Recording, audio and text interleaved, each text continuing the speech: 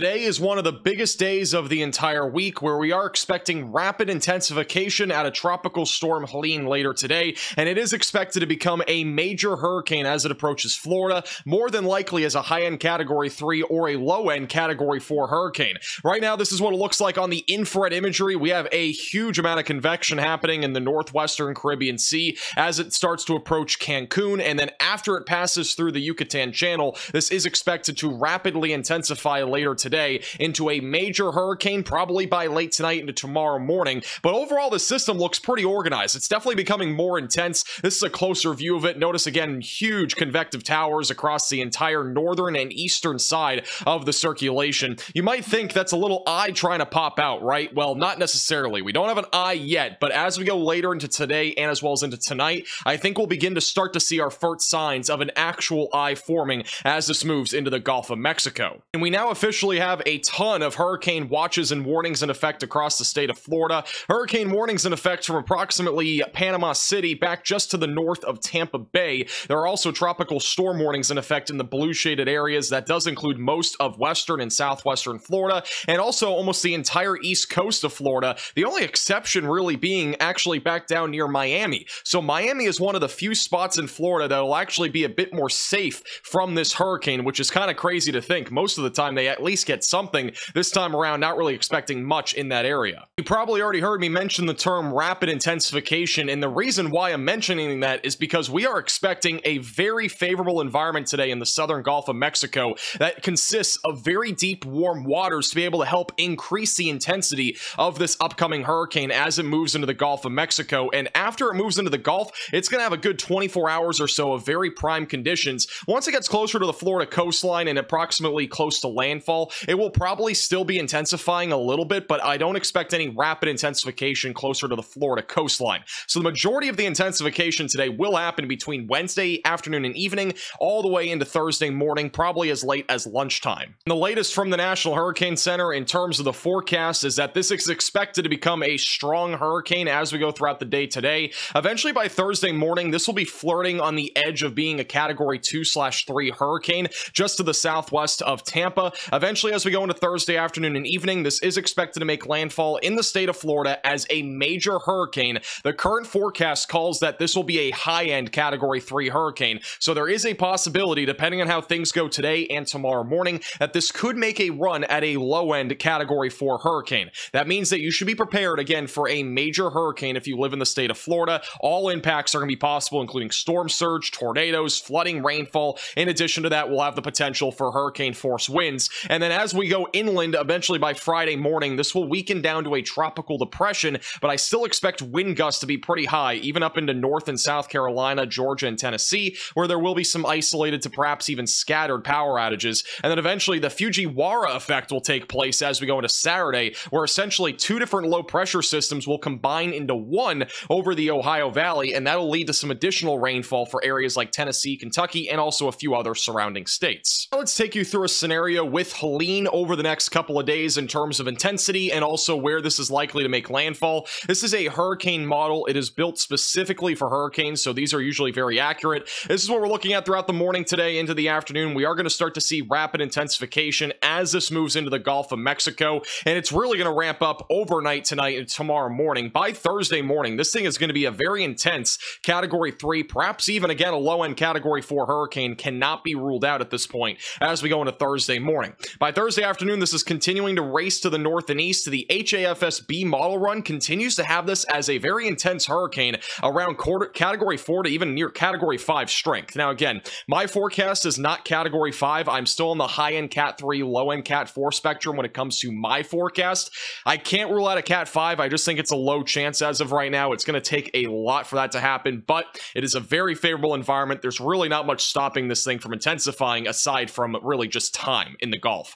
This is by the time it makes landfall Thursday evening. Right now, this model has it making landfall just to the east of Apalachicola near Perry, Florida. One thing I want to point out is that this model has it making landfall a bit further east than a lot of the basically consensus has been on the most recent model runs. A lot of models have it actually making landfall just east of Panama City. My personal thinking this entire time has been kind of more towards Cedar Key, Florida, maybe just to the north of that. So right now, forecasts are kind of, a little bit all over the place. A 30-mile shift to the east or west will make a major difference when it comes to impacts to perhaps Tampa Bay or even for Panama City. So obviously, if you're anywhere near this coastline, you need to be prepared for direct landfall. You don't want to be preparing for the what ifs, because if you do prepare for the what ifs, you're basically preparing for a guessing game, which is not something that you want to be doing. Here's the most recent model guidance in terms of where this is likely to make landfall. A lot of models have it making landfall right up in the Big Bend, just east of Panama City. Again, this is subject to change. We've seen it shift east and west over the last, couple of days. It's possible that this goes back to the east again, closer to maybe like Cedar Key. So keep that in mind. Overall, though, the general consensus is that this will be making landfall somewhere up in the Big Bend of Florida. Now let's jump into the impacts of what Hurricane Helene is going to do, and we're going to begin with the wind gust potential and the power outage potential, especially across the southeast United States. The tropical storm force wind field will start to reach western Florida as early as overnight tonight into tomorrow morning, mainly for Tampa, Sarasota, and Cape Coral. Winds really start to pick up across the entire state just after lunchtime tomorrow. Worst of the wind will be offshore Thursday afternoon, but we are going to start to see those winds really pick up, especially just north of Tampa, back near Cape Coral, and also back through basically the entire Big Bend of Florida, with hurricane force winds arriving by as early as about 4 or 5 o'clock. Winds will be impacting, again, basically the entire state of Florida. It's going to be a massive hurricane in terms of size. Areas like Daytona Beach, Palm Bay, and Port St. Lucie, I could see those wind gusts being about 10 to 15 miles per hour higher than what this model indicates. Same thing with Orlando and Gainesville, so be prepared for that. Once we get closer to landfall, winds are peaking around 90 to 100 miles per hour for wind gusts, perhaps even higher near the landfall spot back over here in the Big Bend of Florida. And then eventually, as we go into Friday morning, the wind starts to die down, and we'll start to basically go into recovery efforts across the state of Florida for whatever impacts have been made. Back over in the Ohio Valley, we'll be also dealing with some high winds, but mainly in the southeast. This area back over in North Carolina, South Carolina, Georgia, and Tennessee will have the potential for some isolated to scattered power outages, as the winds will remain high through through Friday morning, and then eventually, as we go into Friday afternoon, those wind gusts will kind of spread out anywhere from Oklahoma all the way back over into Pennsylvania, and that'll continue as we go into early Saturday. Any hurricane, power outages are always a concern, and this hurricane will be no exception. This is the latest in terms of a forecast in terms of power outages. I want to make 2 notes, though, before I go into this. Widespread is actually going to be scattered, and significant will be widespread. So basically what we're talking about is the potential for some widespread power outages across parts of southern Georgia, back into the Big Bend of Florida, and essentially up and down here the west coast of Florida. I could see this, though, being a little bit on the lower side of things when it comes to widespread power outages near Tampa, especially if this tracks more towards areas like Panama City. But on the flip side of things, we are still talking about scattered power outages anywhere in the dark red, from just west of Miami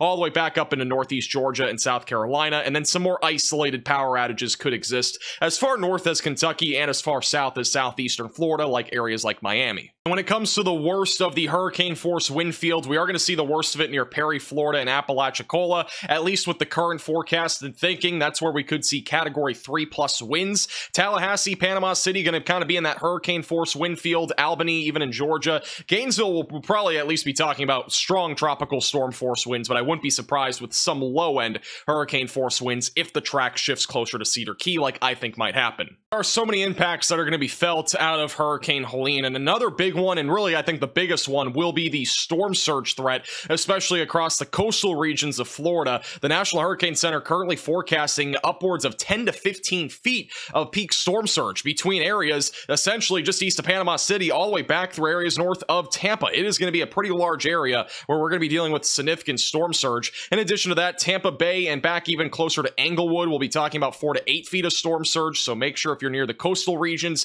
you are taking evacuation orders seriously.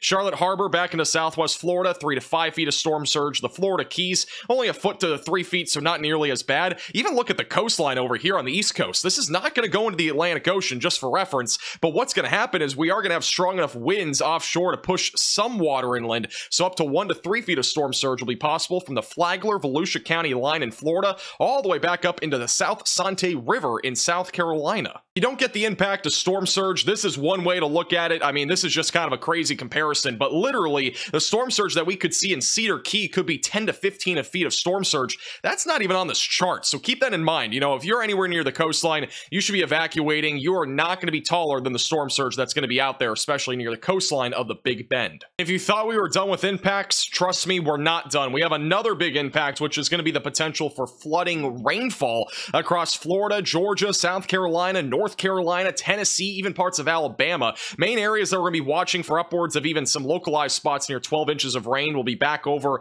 in the Big Bend of Florida near Tallahassee, and again, widespread area of 1 to 3 inches across all of Florida. But the areas that are going to get hit the worst will be in the yellow and orange shaded areas. Really on Friday, we are going to see a lot of rain, especially back over in Georgia, South Carolina, North Carolina, and Tennessee, where many areas will pick up between 5 to 10 inches of rain. Some localized spots over a foot of rain are likely. Thank you so much for watching. Make sure to hit the like button down below and subscribe if you've not already.